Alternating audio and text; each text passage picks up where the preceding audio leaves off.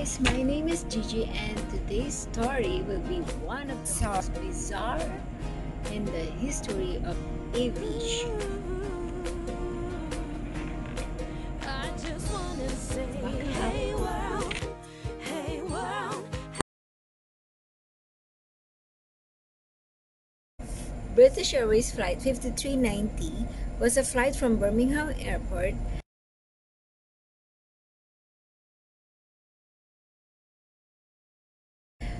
to Malaga International Airport in Spain.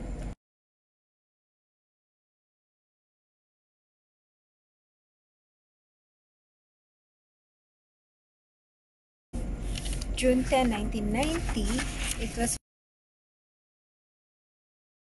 fine day, blue skies, and the Bach 111 series 528FL jetliner shortly take off. Carried 81 passengers, 4 cabin crew,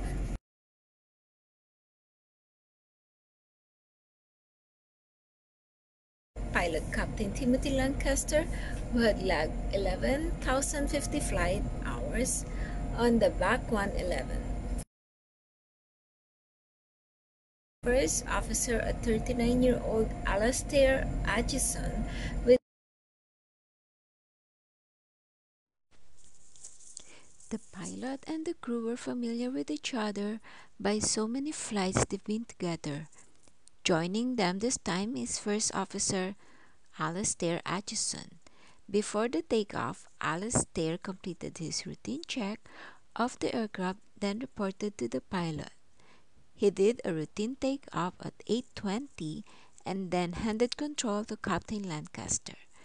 Most of the passengers were waiting to a relaxing trip to Malaga, Spain. This would be a 2-hour trip. After the routine introduction to the passengers, like, "Good morning, ladies and gents, this is your Captain Timothy Lancaster. We're heading to Malaga, Spain. Relax, enjoy the ride. It's a beautiful day, blue skies out there." So after the initial introduction, both Captain Lancaster and First Officer Atchison released their shoulder harness, and Lancaster loosened his lap belt, the seat belt. At 8:33, the plane had climbed to 17,300 feet and the cabin crew getting ready for the meal. Air Steward Nigel Ogden was entering the cockpit serving Lancaster a tea and Alastair milk with sugar when there was a loud bang and the cabin quickly filled with condensation. The left windscreen panel of Lancaster's side of the flight deck had separated from the forward fuselage. Lancaster was propelled out of his seat by the rushing air from the decompression and forced headfirst out of the flight deck. His knees were caught on the flight controls and his upper torso remained outside the aircraft, exposed to extreme wind and cold. The autopilot had disengaged, causing the plane to descend rapidly. Ogden, the flight crew, rushed to grab his belt and his leg. He was holding him to make sure to still keep him. The plane was not equipped with oxygen for everyone on board, so Atchison, the first officer, began a rapid emergency descent to reach an altitude with sufficient air pressure. He then re-engaged the autopilot and broadcast a distress call. Ogden, still holding into Lancaster at this point, he's developing frostbite and exhaustion, so Chief Steward John Howard and Air Steward Simon Rogers took over the task of holding on to the captain. By this time, Lancaster had shifted several inches farther outside, and his head was repeatedly striking the side of the fuselage. The crew believed him to be dead, but Atchison told the others to continue holding onto him, out of the fear that letting go of him might cause to strike the left wing engine or horizontal potentially damaging it. Eventually, Atchison was able to hear the clearance from air traffic control to make an emergency landing at the Southampton airport. At 8:55 local time, the aircraft landed at Southampton and the passengers using the board steps. Emergency unit assisted the passengers and the crew with the passengers' relief, thanking the crew, the co-pilot, Alistair Atchison for his heroism and determination. Alistair Atchison and the crew walking with tears in their eyes, shaking heads while walking. Ogden dislocated his shoulder and had frostbite on his face with damage to one eye. They saw Captain Lancaster being examined by the medical team.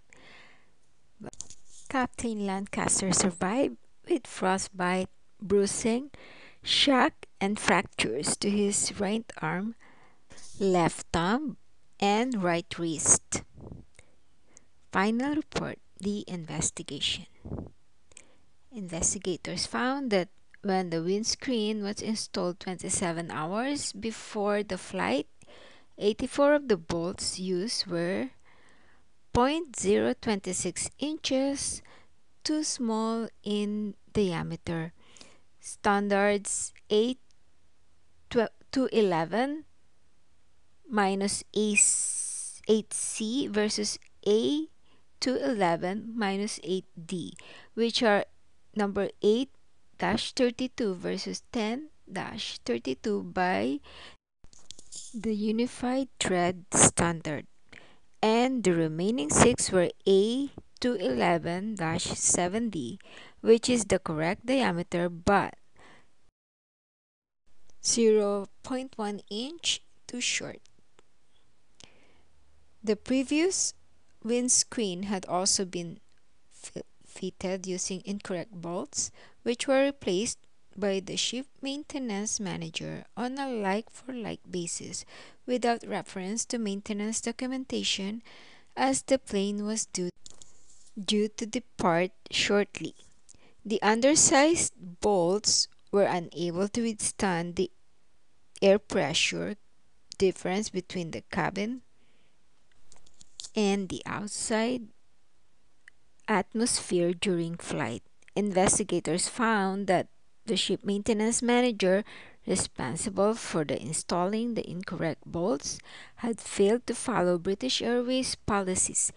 They recommended that the CAA recognize the need for aircraft engineering personnel to wear corrective glasses if prescribed. They also faulted the policies themselves, which should have required testing or verification by another individual for the critical test. Finally, they found the local Birmingham airport management responsible for not directly monitoring the ship maintenance manager's working practices. The crew recovered after a few months, continued the career until they retired. First Officer Alistair Stewart Atchison and cabin crew members Susan Gibbons and Nigel Ogden were awarded the Queen's Commendation for valuable service in the air. Ogden's name was erroneously missed from the published supplement. Atchison was awarded a 1992 Polaris Award for his ability and heroism. You guys, I know we love to travel. It's a nice story. Everybody survived. I chose this story because it's close to my heart. I love flying. My major was travel and tourism, and I used to work in an airline company, which was flying was a privilege. We will always enjoy the flight, and all the time, please buckle up. Wherever you are, whoever you are, it's a short trip. Make it a good one.